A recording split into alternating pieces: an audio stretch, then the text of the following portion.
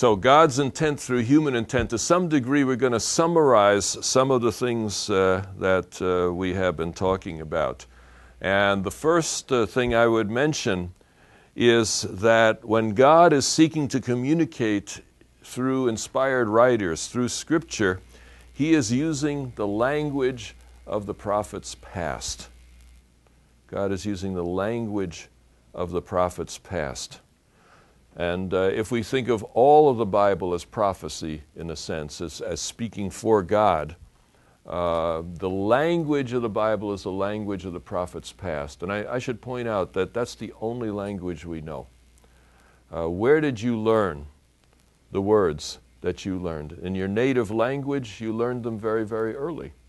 A 2-year-old child is bouncing around the house and hands something to someone, and the person says, "Thank you." Child has no idea what that means. Thank you, thank you. You know, but it's sort of there, and they file it away and they go on.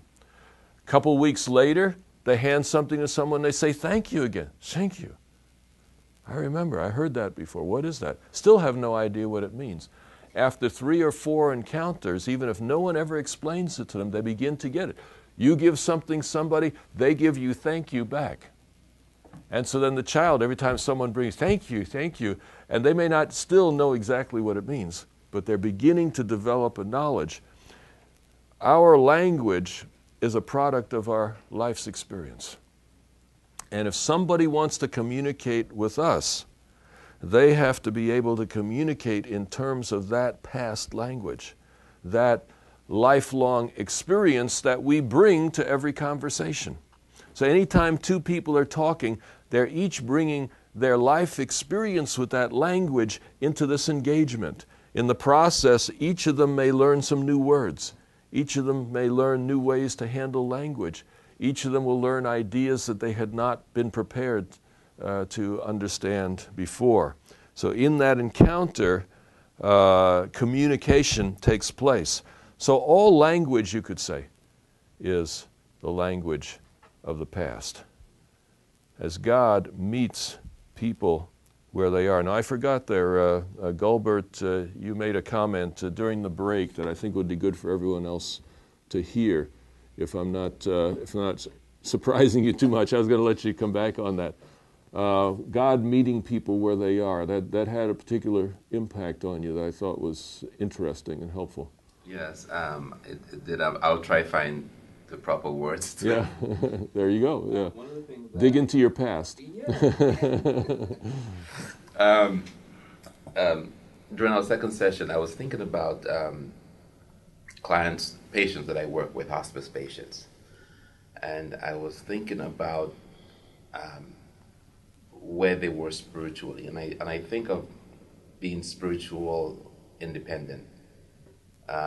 Versus dependent upon religiosity, dependent upon a preacher say so. For example, if I have a patient that I work with. No, people thinking for themselves. Right. Kind of, yeah, God meeting them where they are. For example, I have a case cases where you have a patient who hasn't gone to church for 5, 10, 15, 20 years. No longer attached to a congregation of any type. But now they are dying. And they need to hear a word from God. They need reassurance from God that God is here in this space, in this time with them. And I often thought, as their chaplain,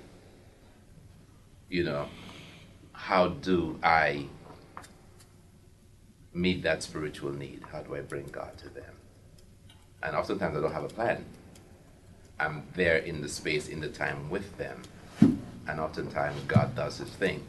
So I'm thinking about long term, from the class, are we talking about being spiritually independent, where God speaks to us individually? God comes to us where we are, versus God coming to us as part of a group, of a community, of a church? I think that's the question that I have in my mind, in my head. Mm-hmm. And the other thing that I wrestle with too is, beside that, how does God come to a church in our present day today? How does God meet that particular need that they are struggling with? Am I in the right? Yeah. Yes, to struggle with the words. That second question is actually what we'll address in the next section. The D section of here is how does God speak to the larger group? And I guess related to this is, can you have unity and spiritual independence, as you put it? Do those two things go together? Or are they in conflict with each other? Anyone else reacting to that? You know, when you come to a patient, they've got their horizon. You may know nothing except what you see on the chart. So the very first step is get to know their story, get to know their horizon, get to know where they are. You can't meet them where they are until you know where they are. So I think that's a side lesson of all of this. But you look at the 7 churches, you know, coming back to the spiritual independence, each of those 7 churches was quite different, and God approached each of them differently. Now, his goal for them may be a particular place where he's going to bring them all together, but they are starting at least from very wide, different spaces. Yeah.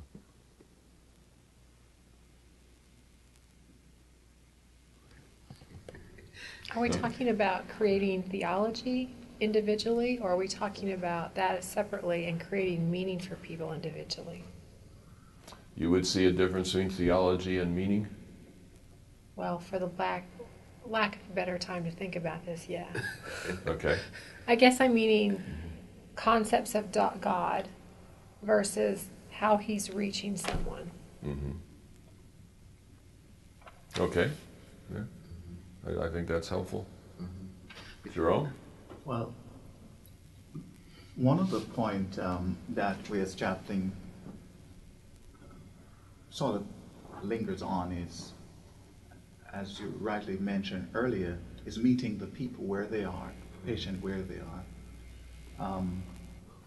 I cannot leave the way or enter a room with preconceived ideas, or I have to try and see what is important to the patient. How does so in some of the assessment that we use, one of them asks, "What is God to you? How do you conceive God? Do you conceive God as some may conceive God as a shepherd? Some may conceive God as a powerful, as a king, as a ruler. How do you conceive him?" And oftentimes, based on how they conceive God, that's where we as chaplain are able to penetrate, provide that sort of spiritual support or pastoral care to that individual. But it's important to meet them where they are. Mm-hmm. Is that where theology and meaning come together, perhaps? I think so.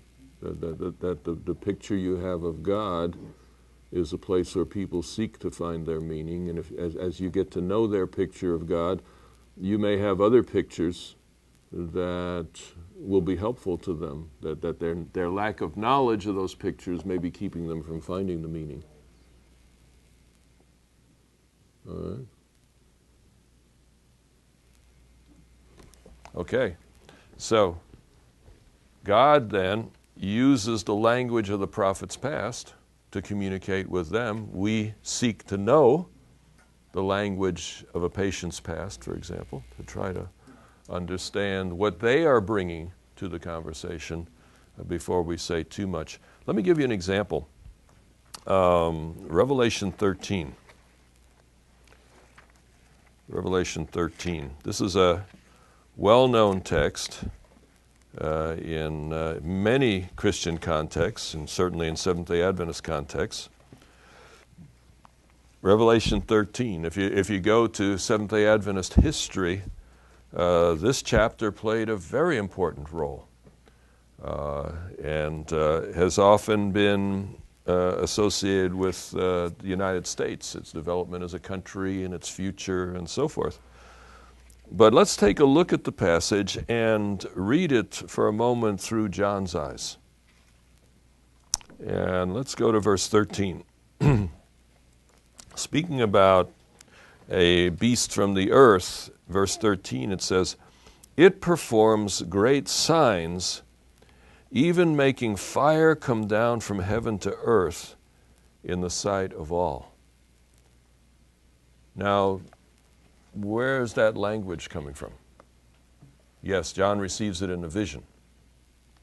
Okay, but if God meets people where they are, then that language is going to connect with John's past somewhere, and that's what we've got to look for. Where is John's past? How does that affect what God chooses to give to him? All right, so this fire from heaven, is there anything in John's past that might be significant here? You see, if we read it from our past, there's a lot of things we might think of. We might think of jet planes, with smoke coming out the back, fire coming down from heaven. We might think of smart bombs, going after terrorists or something like that. We'd have our own analogies, but those might mislead us in terms of understanding what John is being communicated here. Fire from heaven. Can you think of anything in John's past that might be relevant here? Was he the one who asked Christ to call fire from heaven upon the... Assuming it's the same John, which I think we generally do. He was asking Jesus on one occasion to bring fire down from heaven and consume a city. So it's a fire of judgment. Okay? God's judgment fire. Any other fire from heaven? Elijah. Elijah, yeah, the Mount Carmel experience.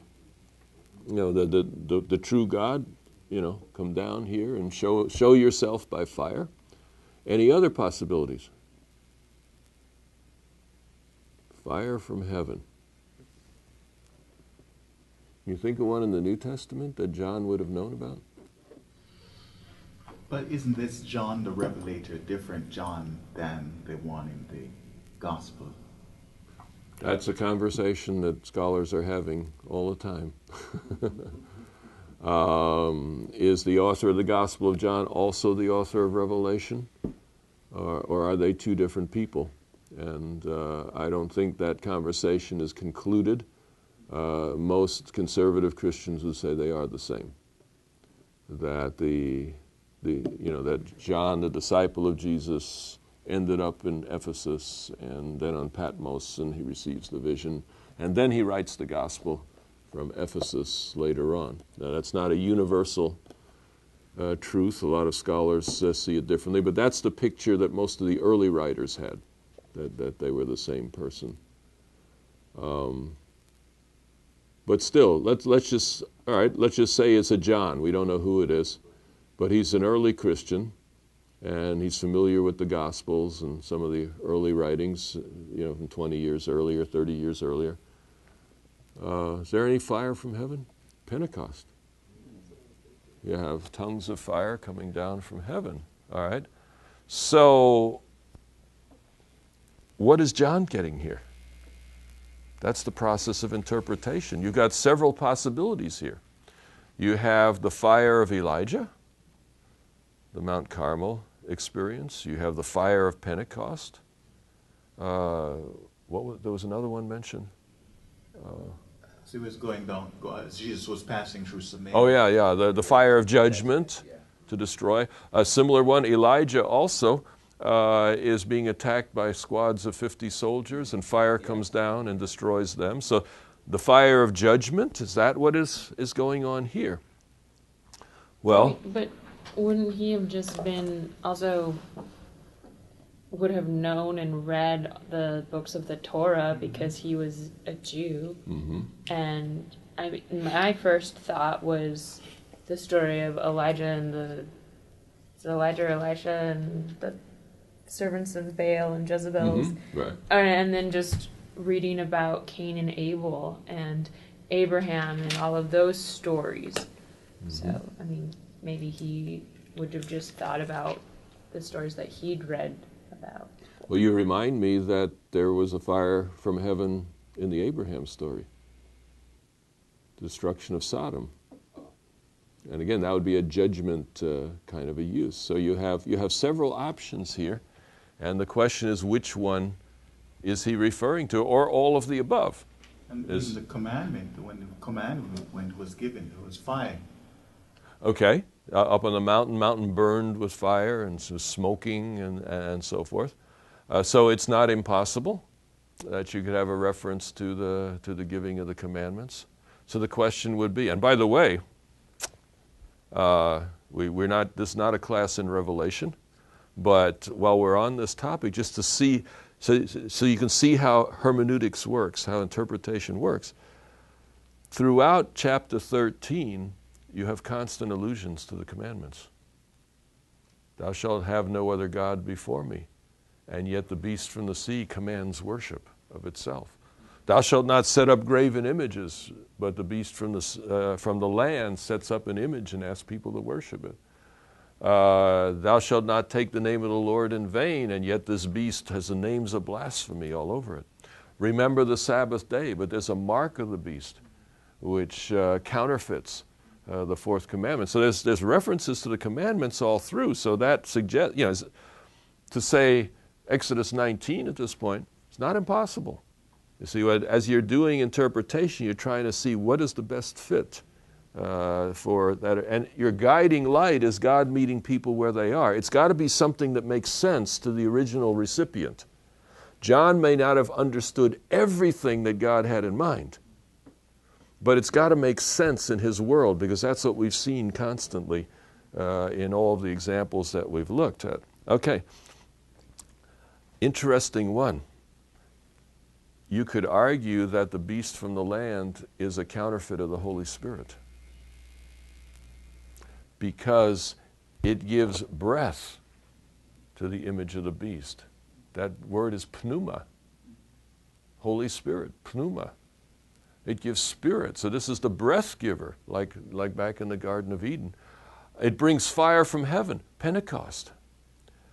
The land beast doesn't promote himself, he's promoting the sea beast, which happens to be a counterfeit of Christ in the text, in the story.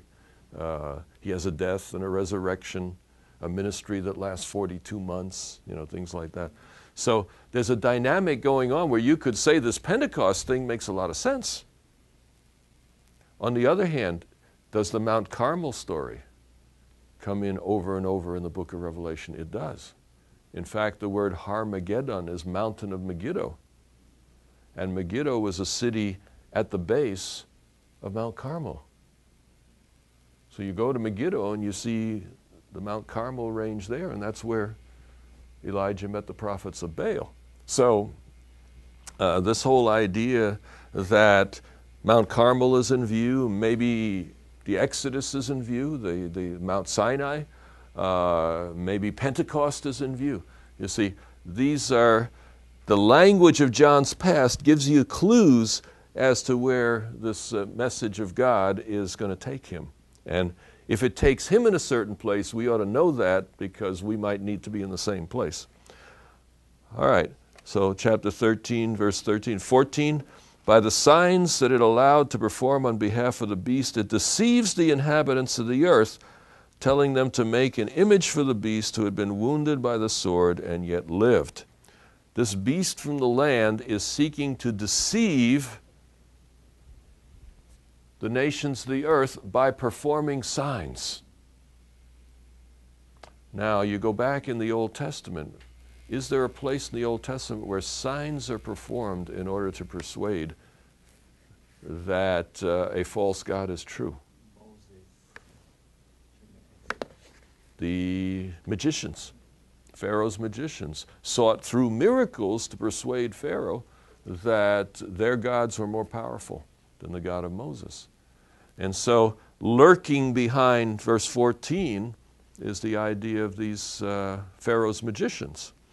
Verse 15, another angel came up out of the temple, calling with a loud voice to the one who sat on the cloud. Oh, I'm sorry. I slipped into chapter 14. Okay. 13, 15. It was allowed to give breath to the image of the beast so that the image of the beast could even speak and cause those who would not worship the image of the beast to be killed. Remind you of anything? Nebuchadnezzar and Daniel. The three guys. The three guys in the fiery furnace. Yeah, yeah. Image is set up, command to worship. If you don't worship, you'll be killed. And Daniel 3 is lurking in the background here. So as John is writing this story down, he is experiencing images from his past. He's drawing out from his stock of past language scriptural images that would help us to understand. By the way, how big is the statue? We just read it. Okay, it's 60 cubits high, 6 cubits wide. Does that mean anything to you? In Revelation 13. 666. All right.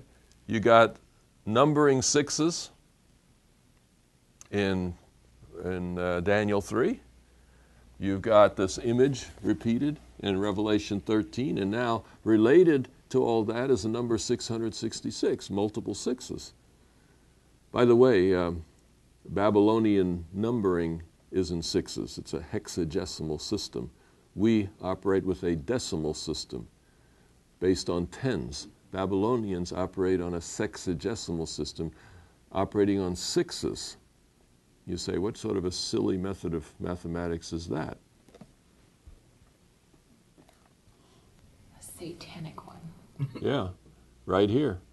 60 seconds make a minute. 60 minutes make an hour. 24 hours make a day. That's sexagesimal system. You see? So we inherited the way we do time from the Babylonians. So all of these dynamics are things that John likely would have been familiar with, and God meets him where he is. God uses the language of his past to describe, in this case, the future. We noticed that with the Messianic prophecies. He used prophet like Moses, king like David, a priest like Melchizedek.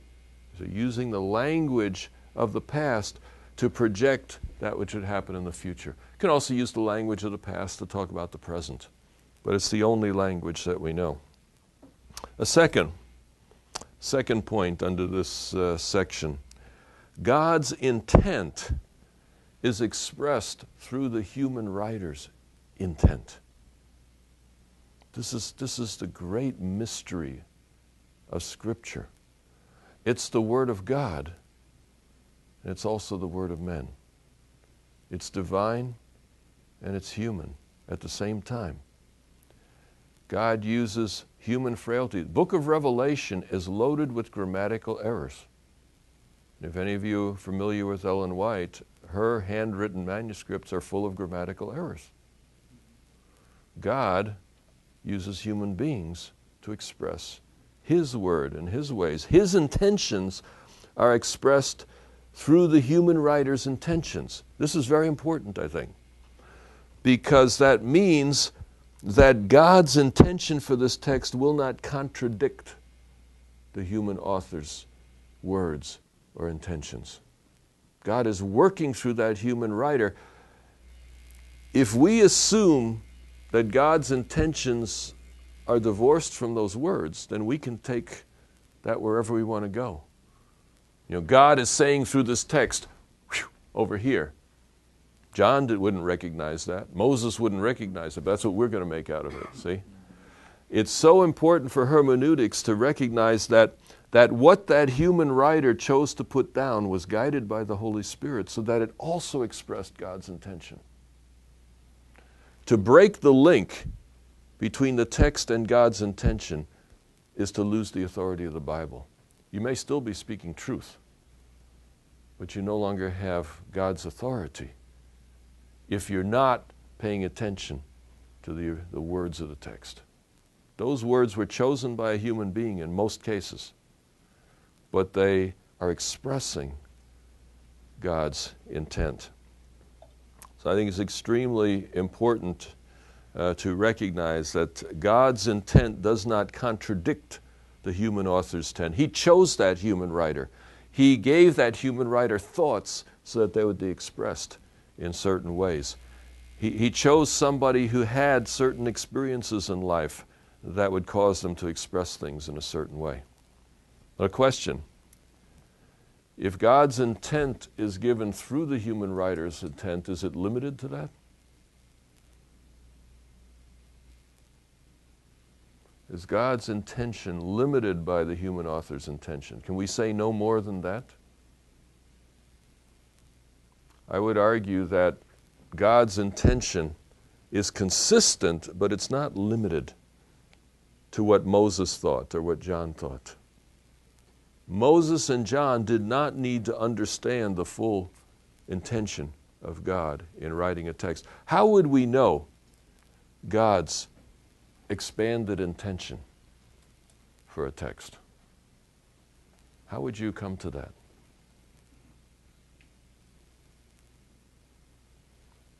By what other writers say in Scripture? Other inspired writers. Now, as you compare John and Matthew and Paul, and you might begin to see, hey, put the three together and you see something bigger. So one way that you can see a deeper meaning in a text than what the original writer understood is by comparing that writer with other scriptures, other divine writings. God's intention isn't limited by the original writer, but he can expand that language. History can unpack a deeper meaning in the text. You know, for example, if you believe in predictive prophecy, when the prophecy is fulfilled, you know some things about the prophecy you didn't before.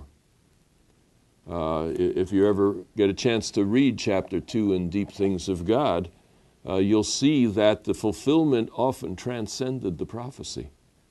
It was a surprise many times. Wasn't Jesus a surprise? If he wasn't, why did the Jews not get it, you know?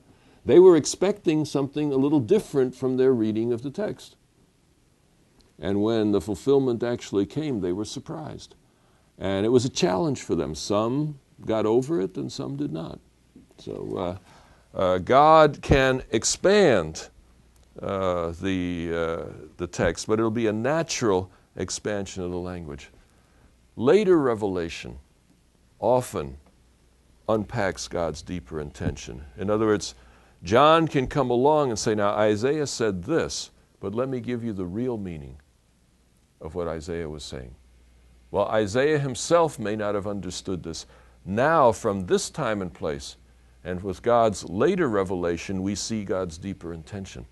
So God's later revelation becomes a powerful way to draw something deeper out of the earlier revelations. In Genesis, you may simply have stories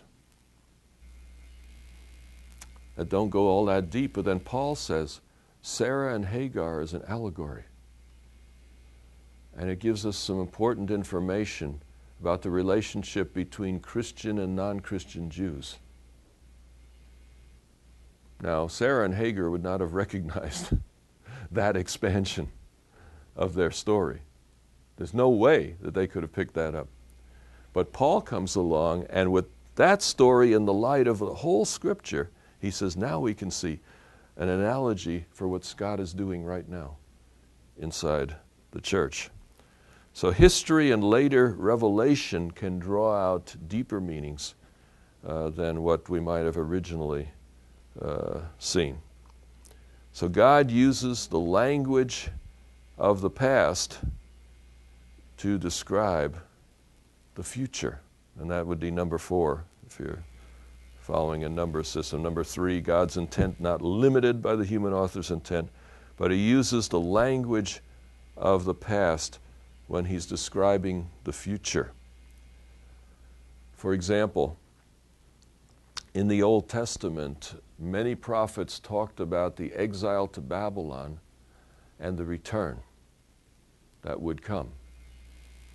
But what language did they use when they described that God's people will go to Babylon and then He will bring them back? What was the language base for making that point? It was the Exodus story. You'll see this over and over again as you go through Isaiah, Jeremiah, and so on. The exile to Babylon will be like the Exodus. Let me show you one startling place, Isaiah 11. Isaiah 11, verses 15 and 16. Number 4 is the language of the past is used to describe the future. That kind of repeats number 1, but in number 1, my main point was just that God uses the language of the past when He's communicating.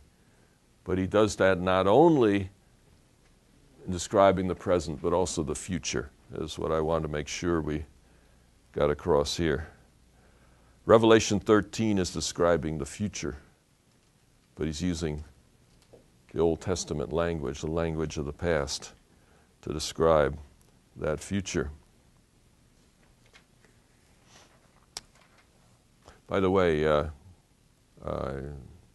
got away from it before we actually finished it, but the mark of the beast on the forehead and the hand, that's got a history too. What did the Jews put on the forehead and the hand? Scriptures, particularly 10 Commandments. They're to bind the 10 Commandments on their forehead and on their hands. And you still, if you ever fly to Israel, you'll probably at some point in the flight see an Orthodox Jew who will start wrapping his arms and putting something on his head and so on, and then he'll go in the bathroom and pray. You see? So the idea of wrapping the wrist and wrapping the forehead, the 10 Commandments, mark of the beast, connected to the 10 Commandments. The 10 Commandments are a constant background in all of that. So learning to detect the evidence base is very important. Let's take a look at how the language of the past describes the future. Isaiah 11, 15 and 16. This is a prophecy. It says, "The Lord will utterly destroy the tongue of the sea of Egypt, and will wave His hand over the river with His scorching wind, and will split it into 7 channels and make a way across on foot. So there will be a highway from Assyria for the remnant that is left of His people, as there was for Israel when they came up out of the land of Egypt." The Exodus.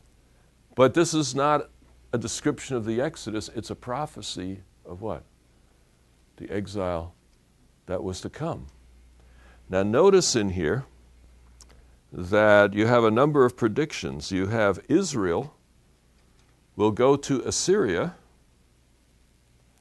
as captives, and they will escape when a wind blows over the river, which is the river Euphrates. That's the Nile is not called the river. They have a different term for that, but the river is the Euphrates River. You know, the 2 great boundary rivers, the people of God. So they're going to go into captivity to Assyria, and they're going to come out when God brings a wind and blows it over the Euphrates River, dries it up, and they'll walk across the river in their sandals. Now, what's wrong with this prophecy? It's 100% off. Not one of those details is fulfilled. They don't go to Assyria, they go to Babylon. It isn't Israel that goes, it's Judah. The river Euphrates is dried up, but not by a wind. It's dried up by engineers for Cyrus. And people of God don't escape across that riverbed. It's Cyrus's armies that go across the riverbed. When the people of God escape, they cross the bridge by the king's command, King of Persia. So not one detail is fulfilled exactly as it happened. So what do you do with that? I think the clues are there in what we've covered so far. But what would you do with that? Just look at that text. Somebody says to you, false prophecy. How would you defend it?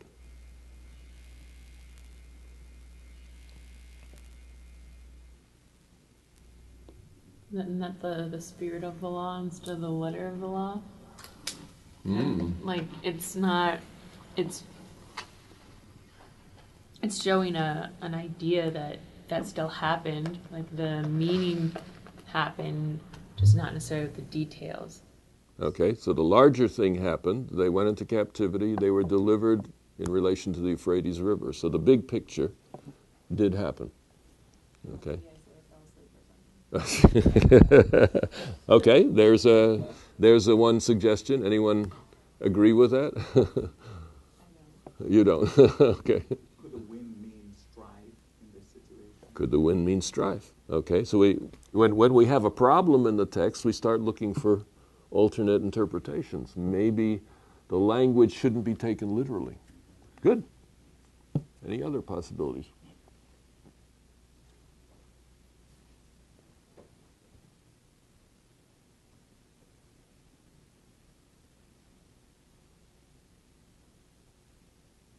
Why does the wind dry up the Euphrates River in the prophecy when it's not going to happen that way?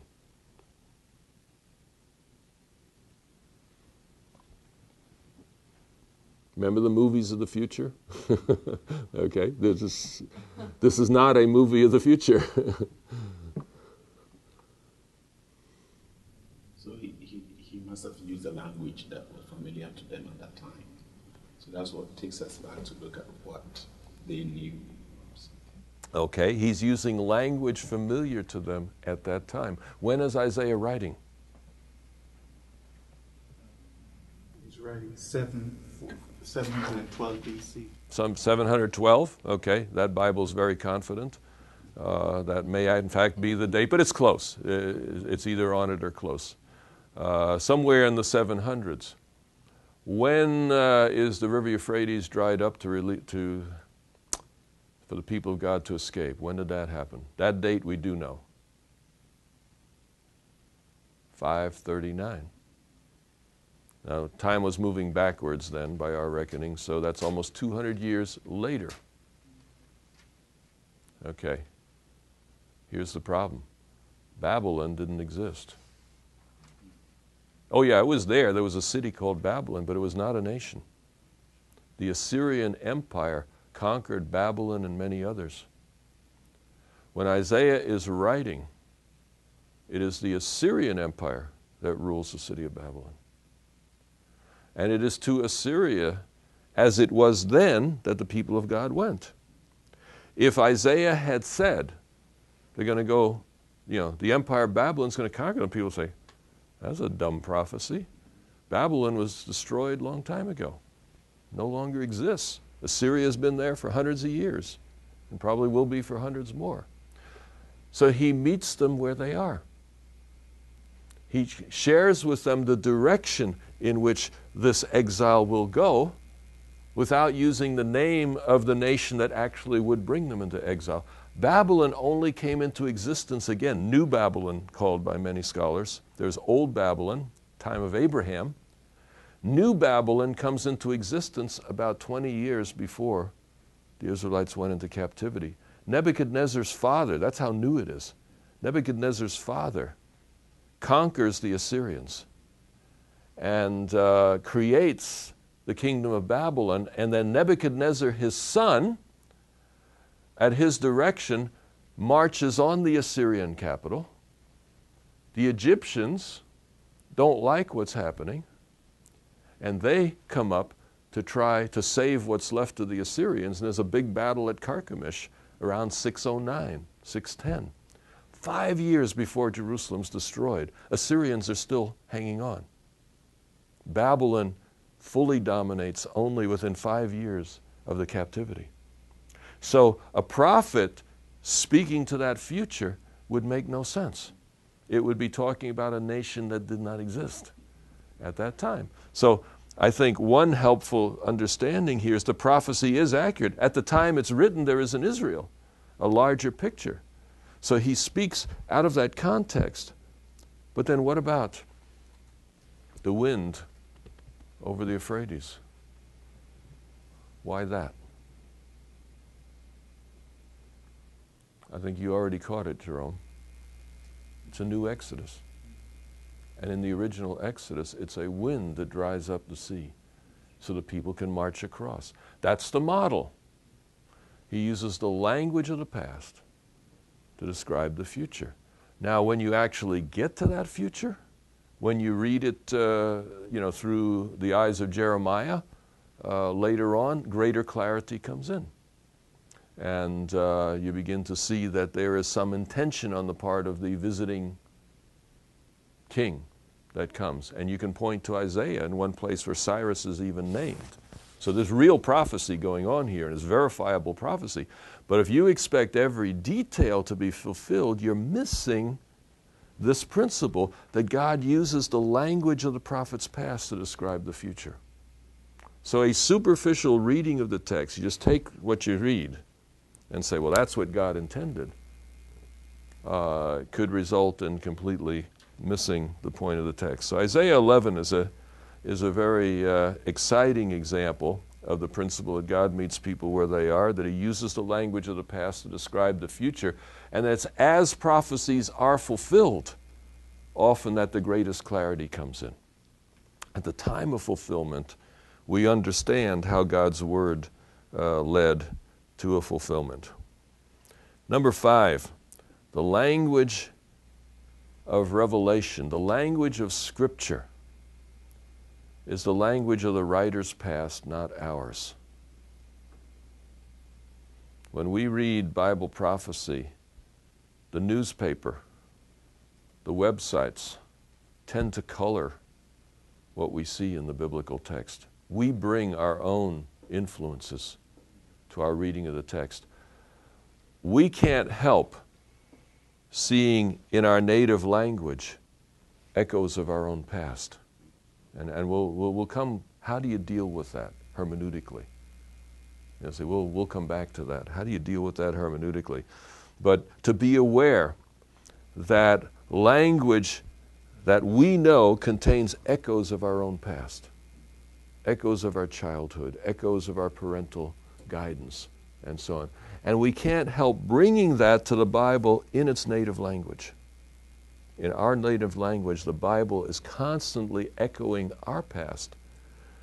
And take the Bible as it reads can mean take the Bible as it reads to me in my context. I remember a place I visited not too long ago. There was a young lady, about 25 years old, who was absolutely convinced that everything I was saying was wrong. Very sincere, very godly person. Everything was wrong. On what basis was it wrong? Her reading of the Bible in her native language, which was not English. And I got to understand from people who knew her, even in her language there were many Bibles, but only one translation was the right one. And taking that Bible, she had created a whole theology that was willing to stand firmly against 25 scholars who had come together to study those same texts from all over the world in the original languages 20 years before. She was not willing to follow anything that the church had discovered on that text because her native Bible contradicted that. You see how easily we tend to settle on that which is comfortable and familiar to us. Our own experience tends to color how we read the text. The language of the book of Revelation is the language of John's past, not ours. I remember corresponding with someone about 20 years ago, and it seemed like every single text that either of us could come up with, we disagreed on. And since he was a pastor in the same denomination that I happened to be in, that was kind of disconcerting. No matter what argument I brought, it was kind of like this young lady. And just there was no convincing. It was just on every point it was different. And suddenly it dawned on me. He was not reading Revelation as if it were written in 95. He was reading it as if it were written in 1995. That the author of the book of Revelation knew Ellen White and knew the Adventist Bible commentary and knew the events of the world that he was experiencing. And I thought that the solution to our problems was plain. I wrote back, I says, I think I understand what our problem is. You're reading Revelation as if it were written in 1995, and I'm reading it as if it were written in 95. And the corollary of my argument was what? Obviously, it was written in 95, duh. And he wrote back. He said, you're absolutely right. You've nailed it. And he says, and I honestly believe that it's God's intention that we read it as if it were written in 1995.